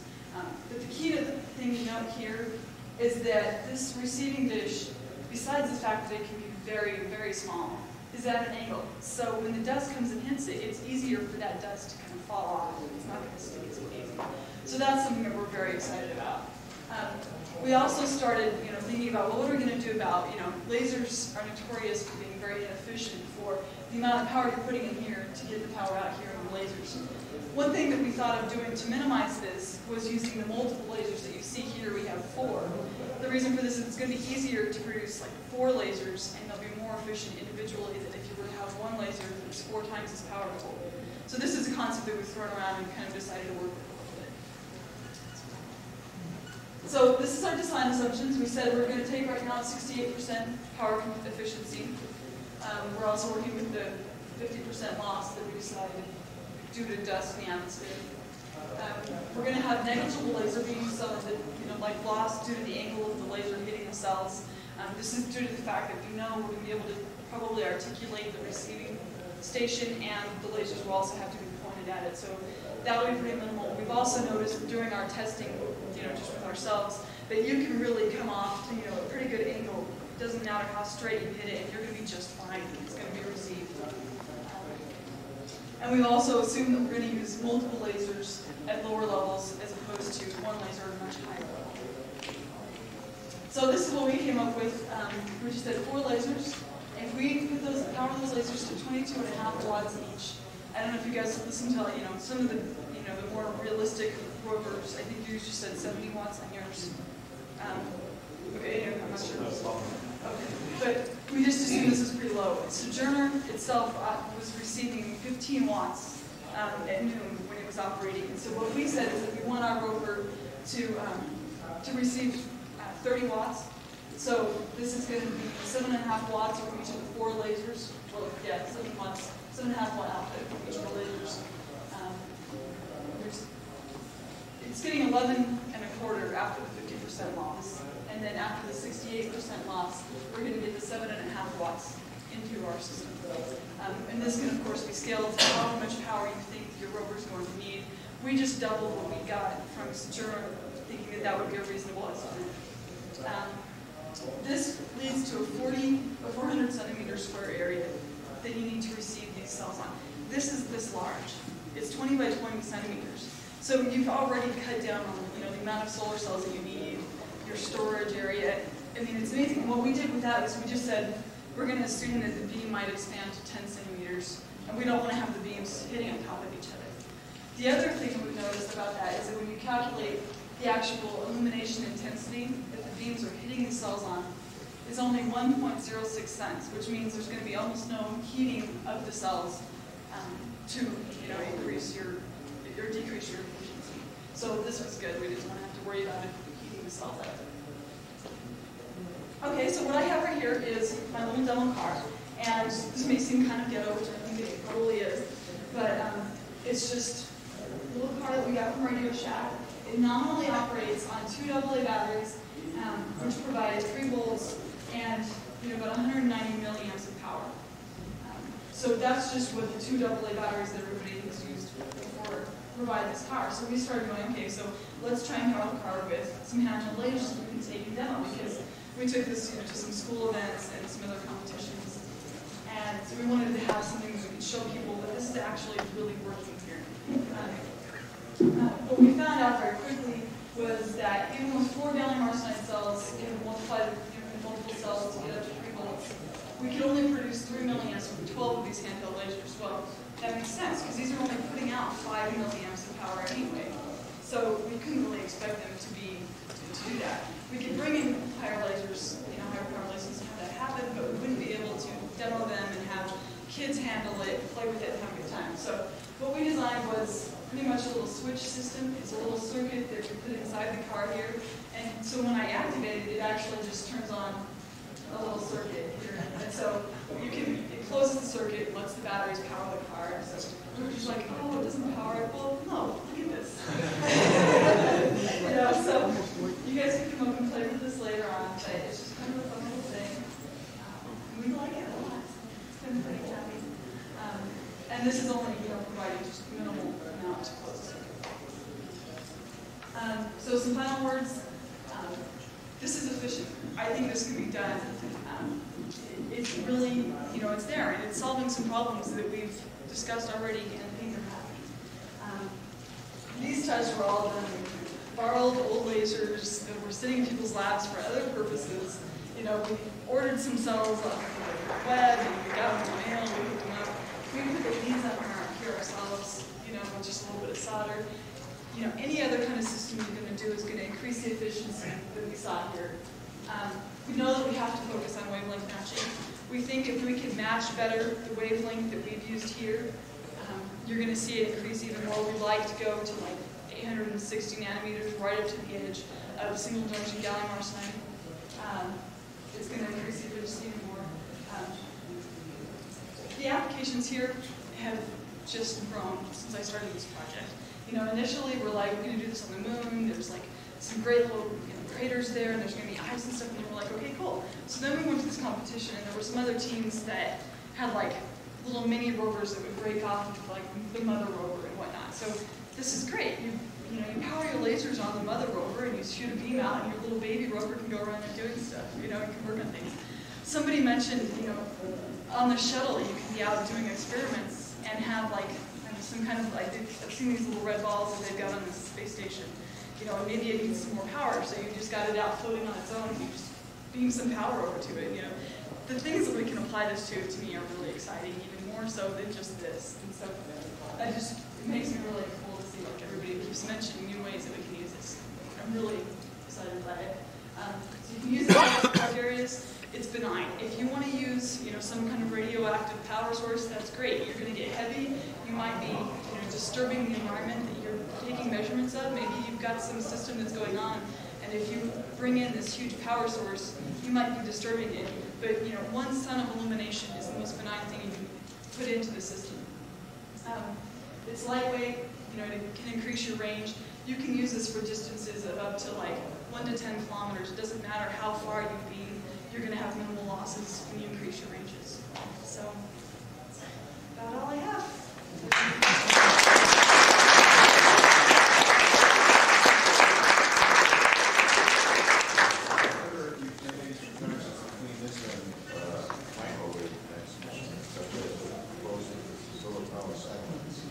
I really haven't looked into that at all. We have. Okay, I would like to do that. The big advantage of lasers is range. Microwaves, you need much larger apertures and limited to a few kilometers at best. Otherwise, the size of the antennas gets unwieldy. Is Raytheon allowing you to work on this, or is that why, you know, what's the connection with your new job? I don't think Raytheon knows that I'm doing this. Oh, really? Which, I mean, currently I guess you could say that this is the property of the University of Colorado because they did fund it. But as far as rights and idea rights, I am such a beginner to this. I have no idea like what legal, you know, yada yada is. They don't know. What will it take to increase the range for the laser? The range for the laser? Yeah, he said it was like a couple kilometers or so. Microwaves. So I guess from the crater. Right. How far? What's the range? How far can you beam from a laser to a rover? Or is the maximum? As far as the laser to rover application, I think you've already hit the maximum that you would want to have anyway. I mean, when you start looking at surfaces and terrains, if you want to beam more than 10 kilometers, you know, you've got mountains in the way anyway. You've got terrain. Yeah, your pointing issues. Exactly. Your pointing issues become the limitation, and you've got some other issues, but you can theoretically increase it pretty substantially up to, you know, 50 kilometers. Okay. Have you looked at all about the possibility of using 532 nanometers from double YAG? You can get between 30 and 50% conversion efficiency from the fundamental to the second harmonic on YAG. And the 532 in the green, there may be some cells there that might not run, that might not be too bad. And the photon energy is higher in the green. Exactly. And so, you know, that may not be bad. 632 Heenies are known to be disastrously inefficient at the transmitter end. Heinies are bad categorically. It's going to take an awful lot of solar cells to power up a good-sized Heini. But ND Ag is much more efficient, and even if you double it, it's still more efficient than Heini. Exactly. I would agree with you entirely. And it's just something there may be some 2,6 compound semiconductors, the zinc, cadmium, selenide family, sulfide selenide family that might work in the green fairly well. I think that's all perfect for further research, and we just didn't have the time or the resources, and I think that is definite possibilities that we'd like to go into. Did you do anything with the tracking system on that to see what kind of feedback? Because it's easy for the rover to track the laser. It's much harder for the source to actually track where the rover is. Did you pilot beam or anything like that, or did you think about that? We didn't look into it too much, but we figured it wouldn't be that hard to implement, like some kind of a feedback loop between the two of them. It's not something we've focused on. What do you estimate the overall system will be like, including solar cells, lasers, all the pieces? We haven't gotten into it too much. I kind of envision it as, just maybe a whole unit that could land, and then the rover could start working its way down to where it wants to, or else, maybe possibly 2 landers that could go in. We had some really interesting presentations at the heads-up competition that we went to. Some individuals who are not actually in the undergraduate competition, but who were just presenting there, had some wonderful ideas about photovoltaic manufacturing on the moon, where you can actually use part of the moon's surface itself to have this wonderful little contraption that goes along with these solar cells. So it could obviously be implemented as part of that system where it could take advantage of that power source and just create those photovoltaics on the moon. Can you have an auxiliary battery on there, so that if you wanted the rover to go behind a rock or something, so you wouldn't have that straight line distance? Yeah, that's an assumption we would increase. We would definitely, assume that there is some kind of backup battery system where if you're in direct line of sight, you're going to work, directly that way and conserve your power. And then if you're like, oh, there's a big rock I want to go around, and it'll be intelligent enough to say, I have this much power in my reserve batteries right now. I'm going to need this much power to get from here to the other side of the rock. I can make it. And if it doesn't decide that it can make it back into line of sight, it won't take that path. It'll go somewhere else. And that's what we'd like to see happen. Eventually, we'll need higher requirements, and just for a simple rover, more in terms of, say, mining. Have you looked into matching up? Probably what's the most common laser, CO2. Right, CO2 is all the way out at 10 nanometers, and we actually, 10 microns, it's something that you definitely have to do some more photovoltaic material research. I don't know of anything that would respond at that wavelength. We actually use that for some of our thermal testing because we can heat up the cell without damaging it. So if that's something I would like to look into, yes, because that's where we tested with a 12-watt laser for our heating conditions. But I don't know of materials that respond and produce current at that range. I mean, you mentioned that there's no photovoltaic manufactured single junction germanium, but I mean there are single junction germanium photovoltaics out there. They just call them detectors. Okay. Detector community. Mercury cadmium telluride is the ideal detector for CO2. For CO2, but I was talking, even people build single junction germanium detectors with short IR. And doped germanium, since they're talking minus 112 degrees, the cooled germanium always works better than detectors for cooled. Okay, I'll listen more of that. But yeah, the question I was getting was your photovoltaics on your base station. What size are those? You gave us this size for your receiver on your... Right, exactly. Those are going to have very, very large arrays, and that's something that we didn't focus on, but it's something that we're assuming will be a very large array, and will probably be, triple dual junction because they will be in solar, so they'll be your standard solar cells, and not what I'm going to call photovoltaics, which is what we're using for the same thing. But yeah, that's going to be a substantial array size. Any more? Thank you.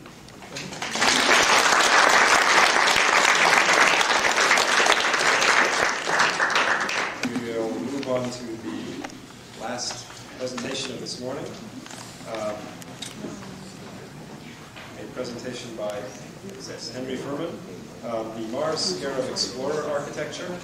I guess the co-authors are all at the Earth and Sciences Corporation in Virginia. And we're going to give it one last try for the electronic presentation, and then after that we're going to go to overheads. Good morning. My name is Henri Fuhrmann. I work in the Mission Programs Group and Earth and Sciences Corporation.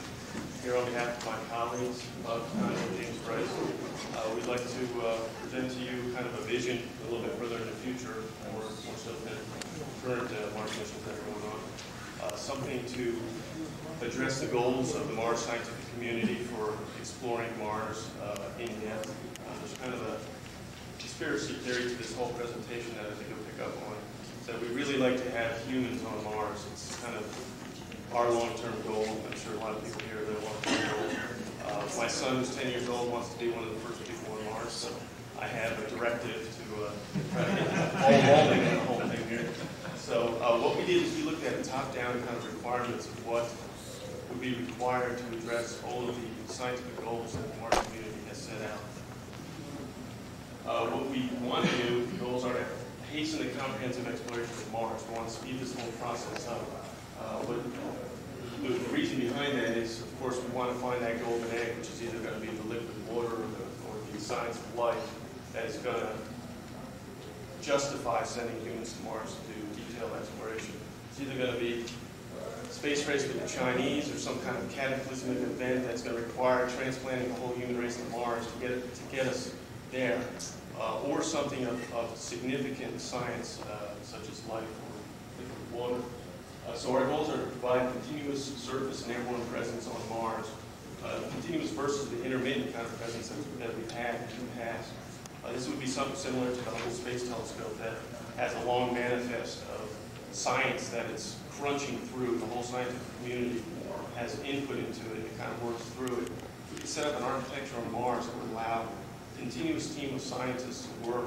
This would really get us closer to making the big discoveries. So this system should allow aerial imaging as well as detailed surface evaluation simultaneously. And it should be autonomous and self-sufficient in operations. Again, we want to facilitate the discoveries and establish the database infrastructure necessary for human missions to Mars. So what we did is we started with the goals. That's what I have that board that were presented this morning. Basically, the Mars science goals are to find the Martians, determine the climate on Mars, look at the geology of Mars, and prepare for human exploration. And the cross-cutting thread of that was mentioned this morning is water. It's follow the water to find the life. The climate should help us determine what happens to the liquid water. Looking at morphology at the surface of Mars, we can have clues as to where the water might be hiding. And then, of course, for human exploration, you're going to need water for oxygen, propellant generation, and, of course, water. So water is the underlying theme of all of Mars exploration, and that's really what we're looking for. It's kind of a needle in a haystack right now, and we want to set up an architecture that can address that. So what we did is we went to this document, Scientific Goals. Dozens of Mars scientists got together and determined what the long-term goals are for exploring Mars. Edited by Ryan Greeley and released in March 2001 is the latest one. We went through that for a couple of days and just tried to figure out what the essence is of what they're looking for. Not specific missions, but how are we going to enable these scientists to do the exploration that they need to do. It's a very aggressive exploration plan, and we've broken it down into 3 key areas. They're looking for a lot of mobility, endurance, and the ability to have kind of a wide field view and also get down and touch the surface. They want to have that kind of capability, and I kind of just pulled out some quotes just as evidence to back this up. Is they're looking for 20 stations at 4 targeted sites to conduct in-situ measurements. For sample return, they don't want to just have a return from one single site. They want to have diverse sites, even beyond, say, the capability of current rovers. So we're either talking 3 missions to do that, or we're talking some mobility to bring samples from different regions of Mars to the Mars Ascent Vehicle. So again and again, throughout this document, they talk about diverse sites, many locations. They want to have a lot of data. And the past, present Mars missions really have only offered a single site ground evaluation within the range of rovers, which even now is going to be limited to about 1 kilometer. Or orbital platforms, which of course can map the whole surface of Mars, but can't get down in the dirt, which is what you need to do. So the lander rover approach is going to take hundreds of missions to address the Mars goals. And my son said that that is clearly not acceptable for getting into Mars. So that's the main thing, mobility over many kilometers in a single mission is being called for. Second thing, in addition to mobility, is endurance. They're asking for missions with no less than 1 year mission life. Some of these, they want 10 years in situ monitoring. They want a lot of data over a lot of time. They're going to need this data before they send humans to Mars. They're going to need to know what the environment is for the design of the habitation stations. So this is going to require significant power, autonomy, and redundancy, and well beyond what we're currently looking at. So in addition to mobility, we're talking endurance over years, not weeks or months. And then mobility, endurance, and the ability to do remote sensing and in-situ exploration, essentially simultaneously. They talk about being able to sense or evaluate hundreds of sites, maybe basically taking a global view at these sites, and then picking out a few of the sites and saying, hey, those are the ones, based on some evidence that we think we need to go down and start digging in the dirt or touching and evaluating. And we want to be able to do that and have the scientists have the ability to do that in a matter of weeks, not 2 years for another mission to come down to that site and land. It's kind of akin to an Easter egg hunt. The egg is the water of the life that we want to find there. And what children do on the Easter egg hunt is they scan the field first. They take a global look at the field and see if there's any easy eggs to find that are leaning up against the tree. Then they look in an area or a corner and start to look for clues where the egg might hide. Maybe there's a flower pot that's turned upside down. It's obvious that something might be under there. Now they need to go down and in situ, need to evaluate the surface and pick it up and look and see if the egg is under that. This is a basic exploration process. If we need to do these, if we're going to be doing these steps, with each mission, this is going to take far too long to get to find the golden egg. So we need to be able to have this capability to take a broad view and say that looks interesting. Within a matter of hours, get down there and take a look at it. So in addition to mobility and endurance, we're talking remote sensing and in situ. Now what I'm kind of building up here is, I haven't talked any about architecture. I'm just saying that this is the approach that we took to look at how to address the scientific needs. We all have pet projects. I like Mars airplanes, other people like Mars rovers, but we wanted to strip away our prejudices and take a broad view and say, how can we get this job done? Just to back up my assertion, this is some of the Mars missions, log scale of duration versus surface area covered. Of course, orbiters and flybys, they cover a large area, but you can't get down into the dirt once you've evaluated it. The landers are down in the dirt, but they're very limited. Even rovers are limited.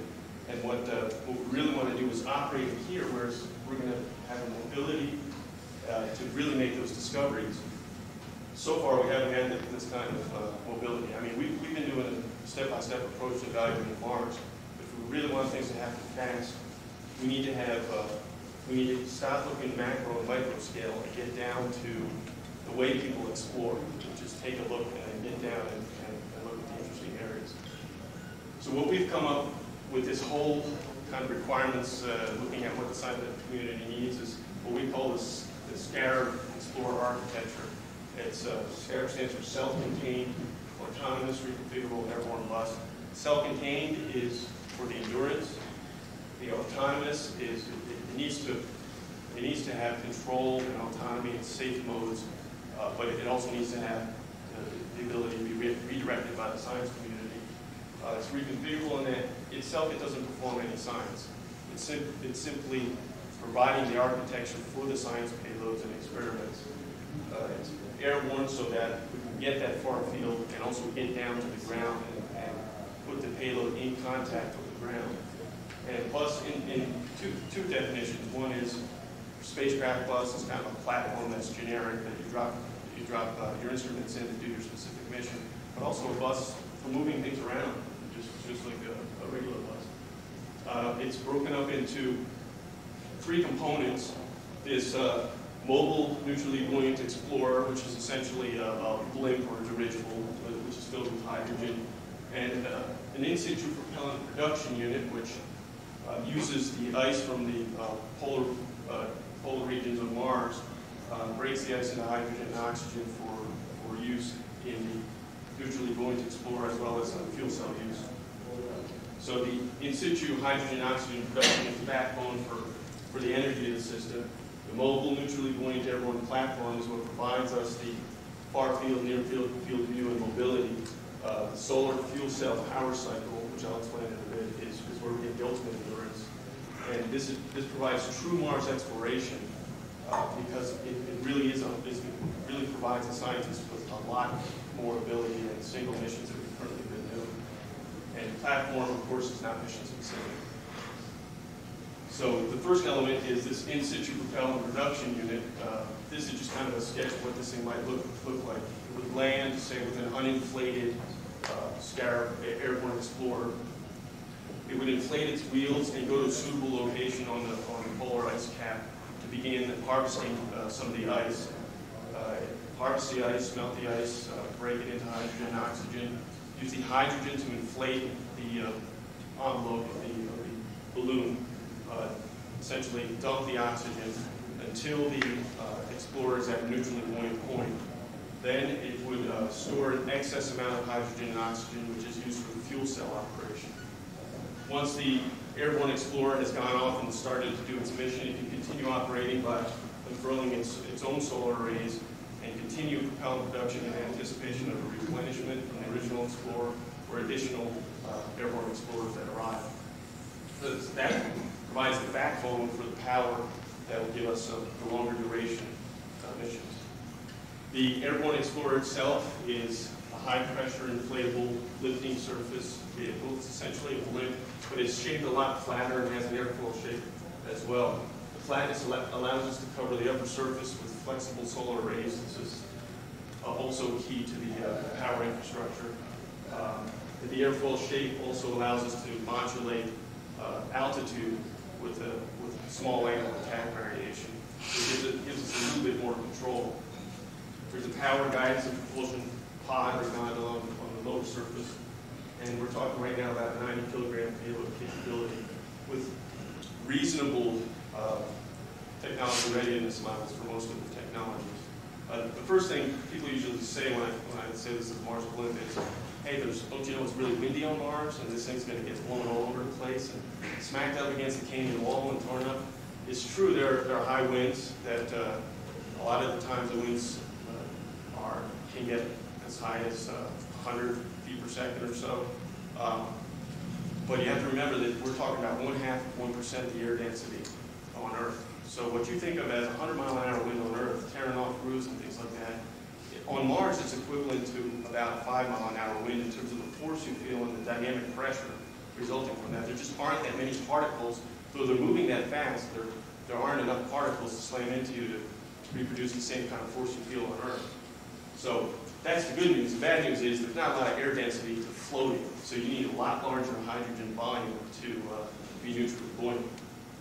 Also, both Viking and Pathfinder data have shown, at least in those areas, that there was a 360-degree rotation of the direction of wind. So we can actually use that to our benefit. This airborne explorer may only be mobile 2 or 3 hours out of the day. It would be tethered, anchored, or grappled to some area where experiments are being performed. And once it sees a favorable wind direction in the direction it really wants to go, releases the tether or pulls up the anchor and moves in that direction until it gets to the point where it wants to be. And then it fires a tether and drops an anchor to maintain the station at the next location. So we can use the wind to our advantage. The gondola contains the fuel cell and flight control system.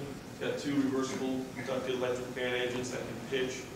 They're seldom used, only used when you're moving around untethered for when you need fine-tune control.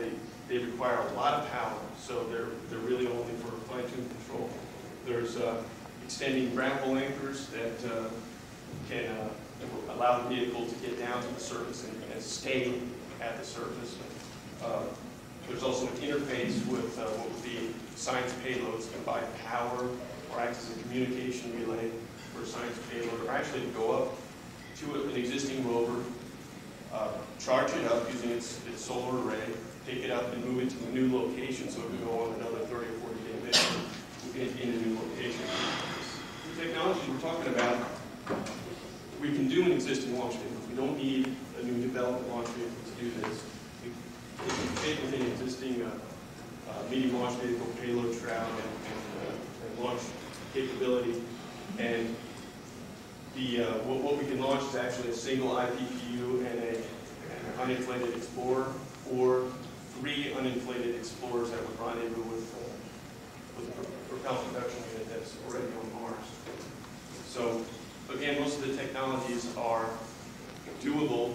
Even with today's technologies, we could do something like this. However, the performance would be severely degraded. So we are going to try to ensure, especially the solar array technologies, or the flexible solar array.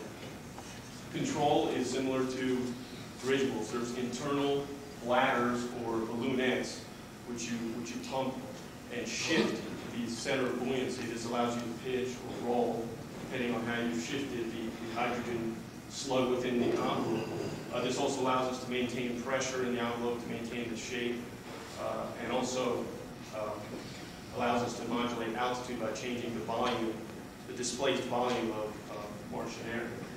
So altitude modulation is a combination of buoyancy volume, buoyancy augmentation by increasing that volume, or also lift, because even though the lift-to-drag ratio of this configuration is not very good, if you have a reasonable forward velocity or a headwind, if you're flying at an angle of attack, you can actually get an altitude that's higher than your neutral buoyancy point and get down to an altitude lower than your neutral buoyancy point.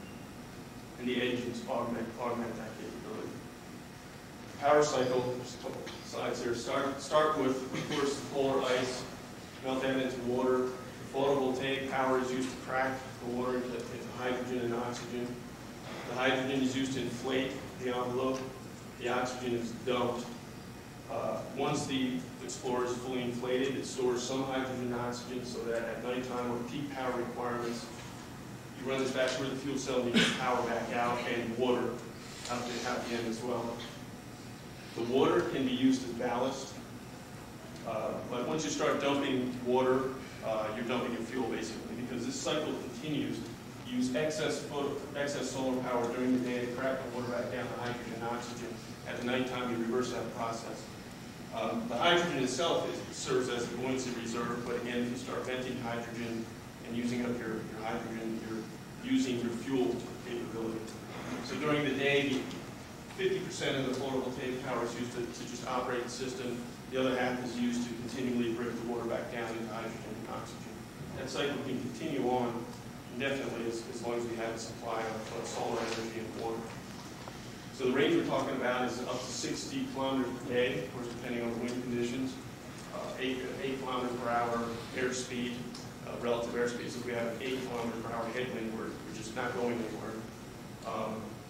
Power is in a power generation mode, which is a mode where the vehicle would approach, say, a rover and dock with it, and then it would shut down all of its systems and essentially act as a huge solar array because the surface area is very large. And trickle charge the rover or the experiment back up, and then after a couple of days depart. It can provide a lot of power in that mode. And the altitude is sufficient to get wide-angle images up to possibly 10 kilometers with 50 to 70% of the max payload. So for the science payload, this SCARAB airborne architecture provides mobility. It can transport assets. It could serve as a power generation station for some existing assets. It would replenish, serve as a communications relay. It could have a payload that's simply a high-volume data relay and it connects up with existing experiments. But most importantly, it provides, in a single mission, the ability to look from a wide angle and then within hours recommand the vehicle to get down there and start digging to find the golden egg. So implementation as architecture, we see in 2 or 3 missions you can get something like this running. The first mission would deploy a single pellet production unit and an Explorer.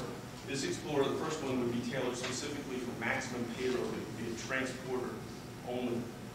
Once it's inflated and is operational, the second mission would land 3 uninflated Explorers. The first transporter would go over and pick those up and bring those to the pellet production unit individually and have those inflated. This eliminates the need for precision landing near the propellant production unit.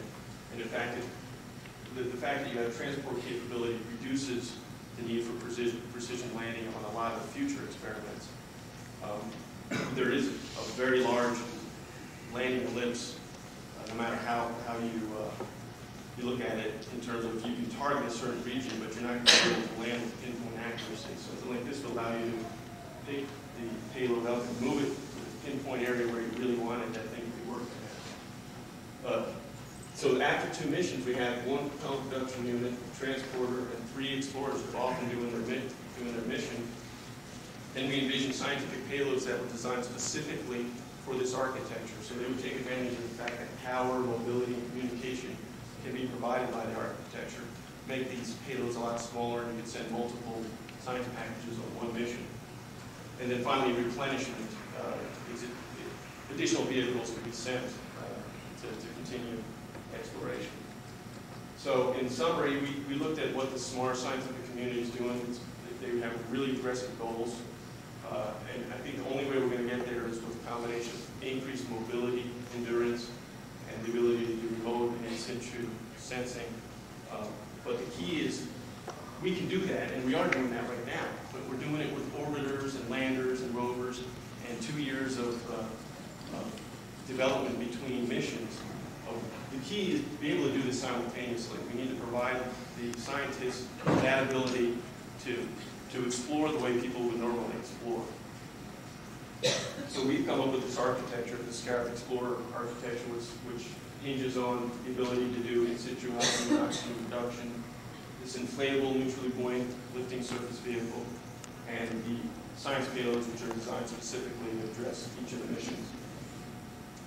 So finally, the SCARAB Explorer concept we see as addressing these goals and being able to enable rapid exploration of Mars, the ability to really find those key discoveries that would accelerate funding and exploration of Mars to the point where we would be sending my son to Mars, your daughter, your nephew, and maybe if we do this fast enough, we can send Dr. Zoomer to Mars too. So.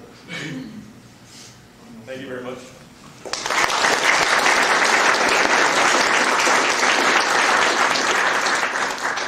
Can you talk your power requirements? What is the largest component that consumes power? What are your average power needs? How much do your solar panels weigh? That sort of thing. The largest power requirement is breaking down the water into hydrogen and oxygen. That's the key area. The solar cells are what we've been looking at right now. They're not truly flexible. They're foldable solar cells. I don't know that we would in the next 10 years be able to get a truly flexible solar cell. But given those densities, we've been able to construct a mission that's a little bit less ambitious than the one that I showed you here, that can still do some of the same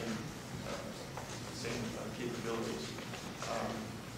As far as power available, it depends on whether you're trying to, if you're in forward motion, you're diverting almost all your power to the engines. If you're docked, most of your power is whatever experimentation is going on. You have, actually, in that case, you're just a huge solar array and you've got an abundance of power. But as far as some numbers, we have specific design reference missions that I haven't been able to present. Of course, the devil's in the details. I haven't been able to present all of the details to you, and to be honest, we haven't looked at all the details, but this is an approach that I kind of wanted to throw out, since we kind of wanted to get feedback to see how we can speed up this whole process. What's the rough average power? Simply for operations? For the operation to the craft. How many? If the vehicle is tethered, we're talking about less than a kilowatt of power because it's not really doing much. But when the vehicle is in motion, we're talking a lot of power. We're talking solar panels on top of your vehicle. That's true. Yeah. That's true. So how much power are you assuming the solar panels are? At peak power, we can get up to 45 kilowatts. Certainly started. 45 kilowatts of peak power solar panels. This big. It's a big system. That's the number we're looking for. Yeah, that's what we're envisioning for in terms of surface area on the upper surface. The surface is giant. We're not talking about these small rovers. The meteorology where the pressure cycle drives the winds all around the directions of wind flow at the Pathfinder and Viking sites don't have near as much relevance to polar regions. One of the predicted models, I think, for polar meteorology is that as long as there's bare ice on the surface, there's a continual cold outflow from the bare ice. At low altitudes, you may have to fight that. There's been a good deal of modeling work of meteorology to understand how systems like polar ice cap edge dust storms and other things. I have been able to find a good model of winds on Mars that would provide wind direction as a function of time on the whole surface of Mars. I think that's something that they're actually trying to get. Well, there are several global circulation models. Generally get the same answers. There's regional as well. Sure, the names people comment. I love that, but it's true. We're not counting on the fact that we can get those similar performance as was measured by the Pathfinder. But the alt flow is going to be to get back to your. You want to go and recharge, getting back to something against that alt. You may have to do it. You may have to fly back at altitude where there's a return flow. And what's the minimum weight of your entire flight craft, and what's the displacement that would be required on Mars to lift that? The FGO we're talking is about 180 kilograms without. In total, like gross weight, minimum gross weight, including your payload. Well, we're talking just over 200 kilograms for the vehicle itself. Almost half of that is the envelope. Actually, a little bit more than half if you include solar arrays on top of that. So the technology to be able to do flexible solar arrays and the envelope is going to be key.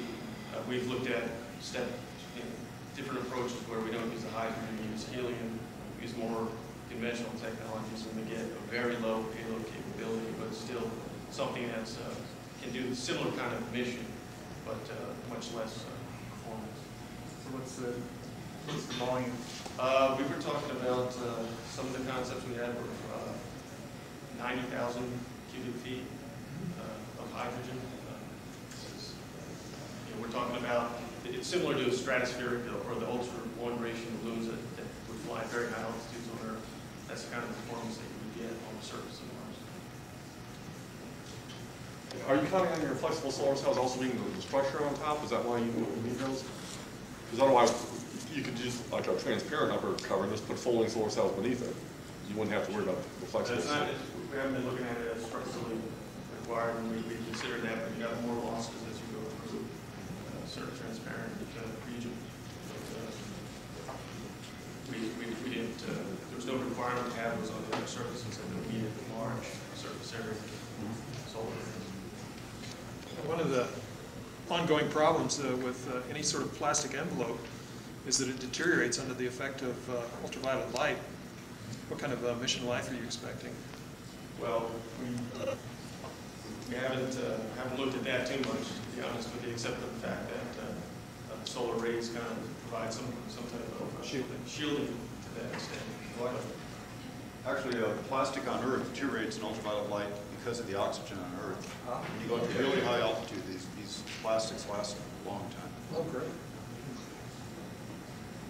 Any more questions? Why tie yourselves to the footman circle? Go ahead. No, go ahead. I've had three. Okay. What's the projected installation period for the envelope? Well, talking probably deployment that would take 30, 35 days. And we're not talking as much propellant as say, these propellant production units that want to create liquid oxygen and hydrogen for an ascent vehicle that would take a significant amount of time. We just need gaseous hydrogen, which we're talking barrels of water instead of the quantities that are required for an ascent vehicle. why tie yourself to the poles? Why not just bring your water for the first time and just keep recycling it? And if you have a trickle charge to make up some of the lost water, that you can actually get that from the atmosphere that folks at the University of Washington. That's one of the concepts that we're looking at. Last question, please. What kind of bus voltage are you looking at in your power system? I don't know. I had to get my colleagues here to talk about that. My background is an aerodynamicist. I was the lead aerodynamicist on X-74. And kind of new to the Mars stuff. I did some Mars airplane work and some other things as well. But as far as the infrastructure and the electronics, I don't know. Thank you. Thanks.